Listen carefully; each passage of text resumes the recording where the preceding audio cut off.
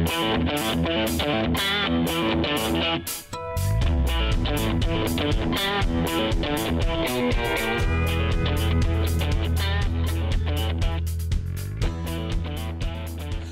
to Party Politics, where we prepare you for your next political conversation. I'm Jeronimo Cortina, political science professor at the University of Houston. And I'm Brandon Rottinghaus, a political science professor, also here at the University of Houston. Thanks for taking a break from Taylor Swift and or football to talk some politics with us.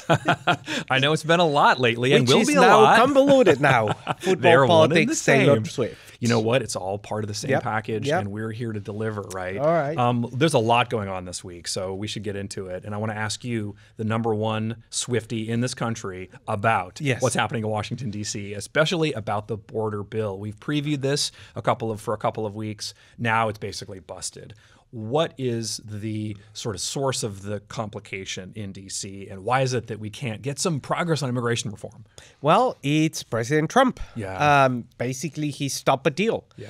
So, if you remember correctly, a few weeks ago, I don't remember like years. Years, no, right. Weeks maybe. Yeah, a few weeks ago, we discussed this, right? Yeah. And what we said here was like, Democrats should take advantage, should say, we'll give you whatever you want, and then kill everything that has to do with immigration and the election. Obviously, that's not in the Republicans' advantage. Right. And the Republicans are just doing that. They're just trying to play it. Yeah. Why? Because if you call them out in terms of giving them what they want, in this case, closing the border, and basically this deal will close the border. Yeah.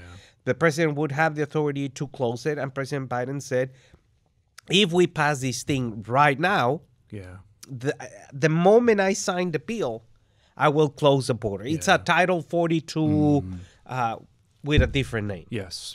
So that's what's going on. Yeah, and it's honestly kind of doomed from the start, right? You didn't have anything that the business community wanted. You didn't have anything that the left wanted. So ultimately, it's this sort of security-focused bill that really wasn't appealing or appeasing to anybody. So as you said, too, the politics of an election year all backed into this, and it's impossible to get things done. And then, of course, Donald Trump comes in with the final death blow on it and said, this is something that I will work hard to make sure it doesn't pass. And honestly, not every case, but in many cases, when he comes out against something, it definitely doesn't go anywhere. The other thing to consider is this. It's hard to get stuff passed in D.C. nowadays, right? And so that is always true, but especially true when it comes to immigration reform in an election year with Donald Trump and Joe Biden at the kind of polls. So there's no way to make this go in any significant way. So I think at that point, it's pretty much dead. The Senate's still trying to work some kind of a deal, which I think is risky for them, because if the Senate Republicans pass something and ultimately it gets through that body and then goes to the House, and the House says, no, we can't, right? Basically, you've got Johnson as the executioner on this, and Trump is sort of, twisting his mustache like, let's kill this thing dead. It could backfire on Republicans, because then it looks like the parties were trying to work something out, but Republicans in the House said no. And if you want to run on that, Democrats would say, then you need to do something about it. But that hasn't happened. Yeah, I can see that. Yeah. But also, remember that I understand that the Republican Party is owned by President Trump, right? Like 100%. Yeah. The Republican, he takes them out like from his little bag, his little every week. But that's a Republican Party, right? That's these members of Congress, et cetera, et cetera, et cetera. Yeah. President Trump does not own the electorate, right?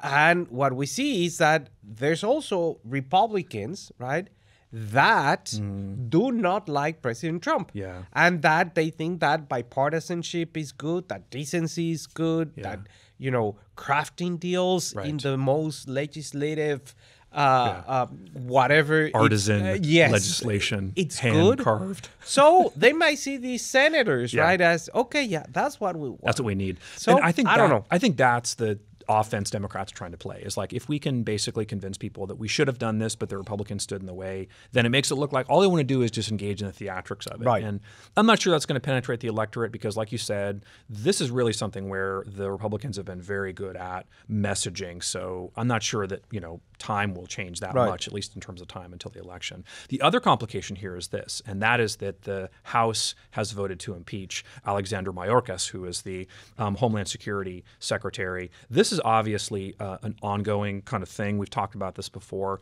The politics of impeachment, the weaponization of impeachment is all wrapped up in this. But this has to complicate the ability to get things done on the border, right? Because again, it's really just about blame game, right? And the kind of use of grievances to try to get things done politically to prime your base. So this is definitely part of the reason that this bill failed. So ultimately, it's all just a kind of mess in Washington. But really, ultimately, I think Republicans win from this no matter how you cut it.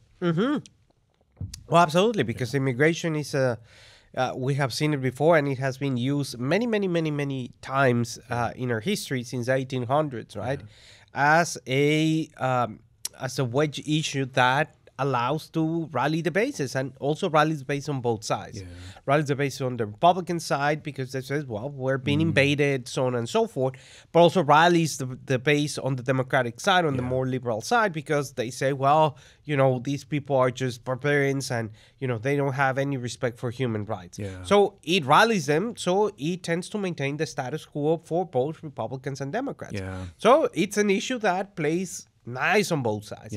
Republicans and Democrats have had chances in Congress to fix immigration. That's true. And like a decade ago, they were very, very close. But none has none of the both political sides have done it. So I'm actually one of my pet theories is that because politics is so visual now, it's hard for the Democrats to be able to kind of maneuver around this, because if you show pictures of the border and the kind of chaos it's there, you can definitely see that people are affected by it. And even if it's not true, and even if the numbers say a different story, the visuals are so impactful. So I do think it's tough for them to reach some kind of agreement because the incentives really aren't there. But you have the business community, right? And they really want to see some change. Right? I mean, there is a shortage in terms of, you know, to fill up certain positions.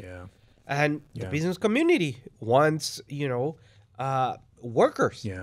So the business community has to step up and say, if you don't fix this problem, no more money to your political campaigns. You do whatever you want to do. We'll see. That's a tough call. We'll see how that plays out for them, right? But some force here is needed, because otherwise nothing's going to get done.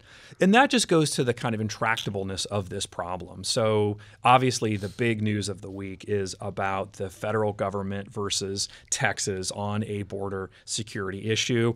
This is Party Politics. I'm Brandon. This is Jeronimo. We're going to talk all about how it is that Greg Abbott has gone to war against Joe Biden and the federal government. This is a tough battle for the state, because obviously the federal government has got the purview to be able to make these choices. This has been an ongoing fight, but the most recent incarnation of this is that the Supreme Court of the U.S. held 5-4 that the Border Patrol agents can cut and move wire to get migrants to continue to sort of pass through. This has been a fight with Border Patrol. It's been a fight with Greg Abbott. But basically, again, the Supreme Court has sort of reaffirmed this idea that the federal government's responsible for border security. Now, Greg Abbott and Republicans like Dan Patrick, the lieutenant governor, are saying, well, they're not doing their job, so we're going to try to do the job for you. But obviously, the kind of on-the-ground issue is problematic and has created this kind of real friction, right? Now, Texas governors forever have been successful at saber rattling against the federal government, right? Going back to the 1950s, you know, through civil rights, you know, all the way through immigration issues, even just land dispute issues, just a lot of different interactions. Republicans and Democrats as governors versus the federal government. But this seems to be taking it to a new level, rising this call for like Texas secession, which is completely impractical, illegal, and would not end well militarily at all, despite the fact that we have a lot of Ford F-150s. So let me get your take on like why it is that this has become such a fixed battle right now. Is it just an election year thing? Is it Greg Abbott's looking for a kind of motion towards a national trend, a national kind of politics? What's going on? I think both. Both, right? And you know, the fact of the matter is that it's a very interesting case for many reasons, right? The first one is obviously this would be a Supreme Court decision that it's, you know, done, right? If you follow the basically, you know, based on many cases that go back to the 1940s. Recent cases in terms of United States versus Arizona back in 2012. It's easy because the Supreme Court has said, this thing, it's feral policy. But on the other side, you have like Briscoe Cain, a rep here from Houston, saying, well, like the Supreme Court has made their decision, come enforce it, like echoing Andrew Jackson. So how does this get resolved? Like, what's the outcome here? I think that, at the end, it's going to be the Supreme Court. Governor Abbott in Texas is basing the reticence of getting rid of the barbed wire, this or that, or the water barriers, so on and so forth, based on Article 1 and Section 10 closely, that Texas is invoking its constitutional authority to defend itself based on an invasion, right? But it's not an invasion, right? Yeah. I mean, it's not an invasion. Right. And the funny thing is that this question was asked, in the 1800s to Madison. Interesting. Right? And Madison, as a founder, right, he said, well, if friendlies, foreign nationals come here without, bearing arms and that kind of stuff, that is not an invasion. It's not an invasion. No, the Supreme Court has ruled on this in 1996, so on and so forth. So we have the trend, right? Let me just explain it. Roe v. Wade, right? Yeah. The decision was, this was not in the Constitution. The founding fathers never thought of this thing, et cetera, et cetera. Well, now we have this interpretation that it's an originalist interpretation. Yeah.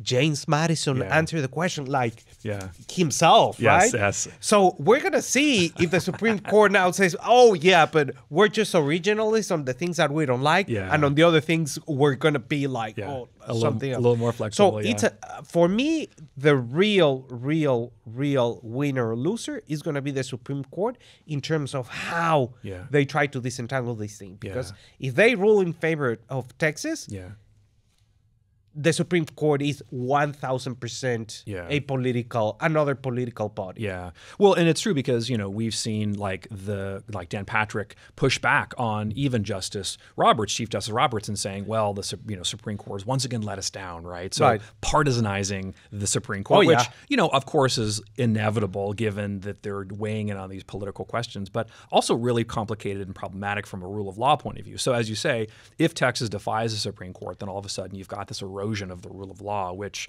has all kinds of implications down the road. I think we're probably going to see cooler heads prevail. I don't think you're going to see a real, honest-to-goodness sort of civil war on this. I don't think anybody wants to push it that far. Right. But, Texas governors, like I've said, historically have had success politically by fighting the federal government with words, not so much with pitchforks and guns. But now it is the case, right? Yeah, and maybe so. But I think, honestly, it's not so much that Greg Abbott and company have to win on this. They just have to fight. And the fighting is what really excites the base. And so I think that's a big portion of this. In fact, if you look at polling on this, right, for 2024, the number one issue voters say is important is immigration and the border, 29%. The next is the economy, and then healthcare, and then abortion. So if you're a Republican running on the immigration issue and you can pivot a little bit to the economy, then you're going to win, right? Those are the issues they're fighting about. Those are the issues that they're going to win on. So that's a difficult narrative, again, for the Democrats to change. But I have to say this too, because like we said, as a national story, this is something Texas is involved in. Donald Trump has yet to pick a VP, right? It's possible that Greg Abbott may be in that spot, and not that anyone really runs for VP, right? Everybody says that, I don't want to be anybody's VP, but that could be in the mix here. So I do think that being of a national profile, like the hashtag I stand with Greg Abbott was trending during the time that this fight was going on. So this is a real national story. And to me, again, evidence that Texas politics is now national politics. It's been this way for at least 20 years, but we're seeing it creep in a way that is beneficial potentially for Republicans. So that's kind of how I think this plays out. The other thing too, and I want to ask you about this, and that's the federalization of the National Guard. Now, by statute, presidents can do this. They rarely do, right? For like the riots in the 90s in LA, the integration of Little Rock in the schools in 1957. Even in 1971, you saw Nixon do this to dispel protesters in D.C., but it's a really rare thing. And I think, honestly, that Joe Biden doesn't want to up the stakes on this any more than there already is. Because like you said earlier,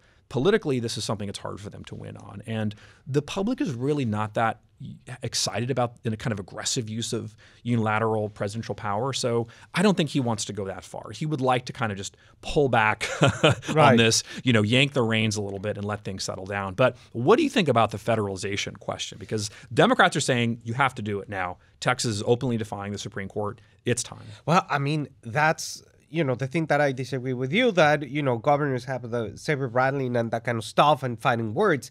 This is not fighting words. I mean, this is the government say, like, the Supreme Court said, these guys can cut the razor wires. Yeah. End of story. Yeah. I'm the Supreme Court. Yeah. Like, Supreme Court, right? You have robes.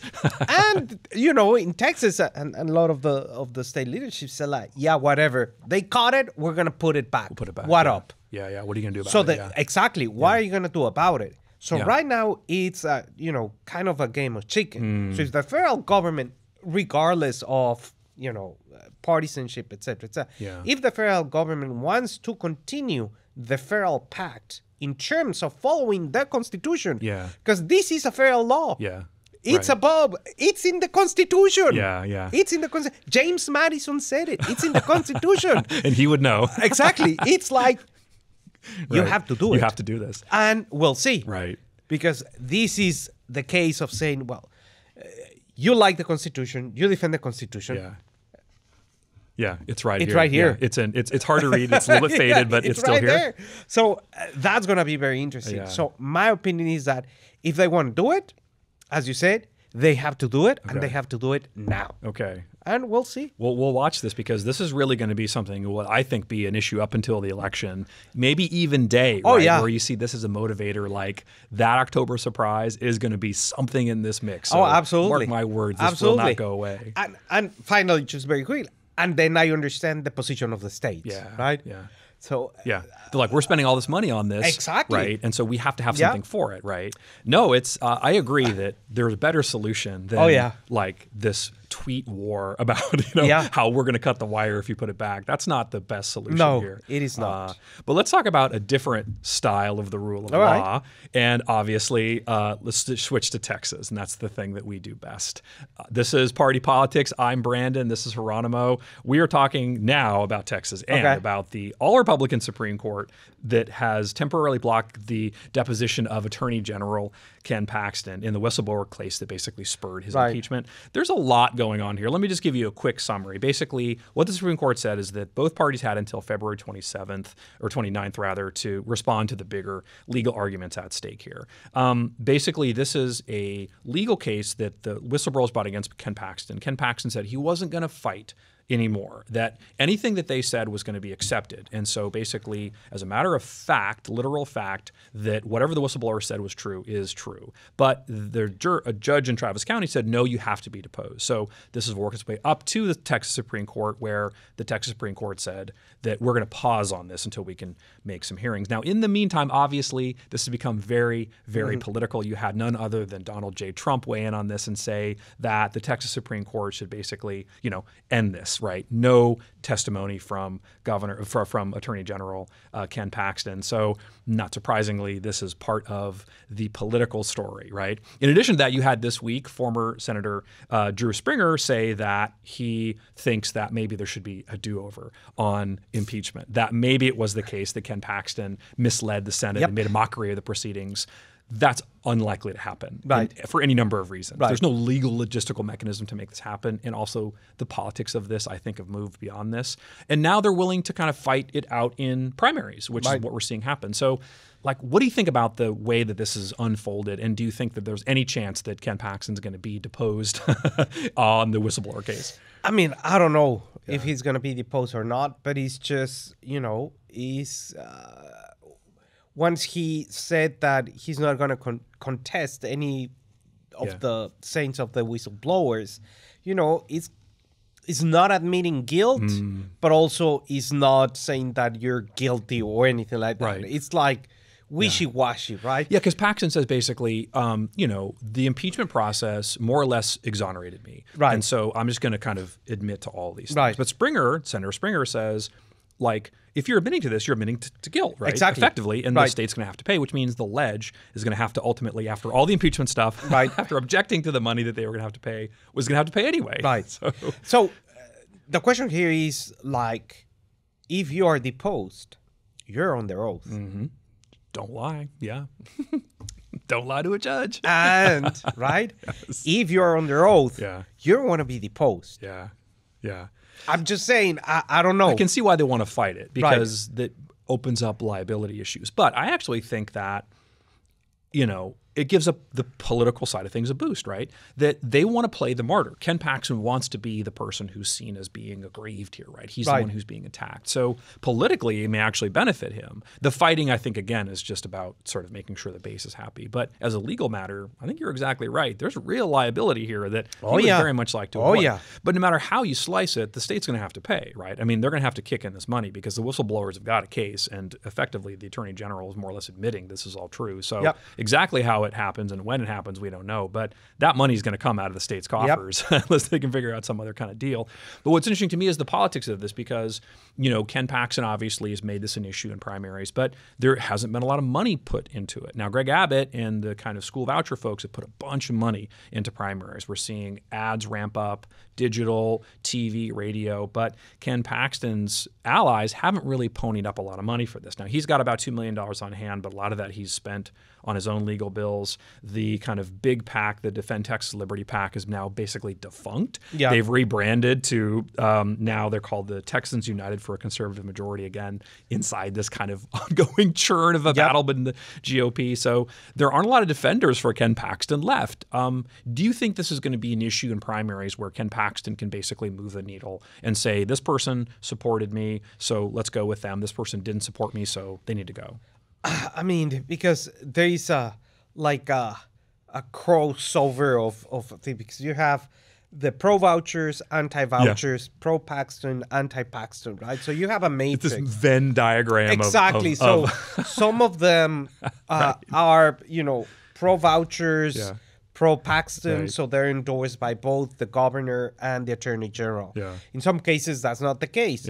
But as you said, Paxton doesn't have the money that Abbott has in order to support these things. So it's... we'll see. I'm not convinced that it's going to be that much of a sway, but you never know, right? We're looking at probably very low primary turnout, so that could make the difference. Another issue that came up this week in terms of primaries is that Donald Trump once again has injected himself into Texas politics. And he has endorsed David Covey, who's one of the opponents of Speaker Dade Phelan in his Beaumont district. The president criticized Dade Phelan for supporting the impeachment of his ally, none other than Attorney General Ken Paxton, which the former president called fraudulent.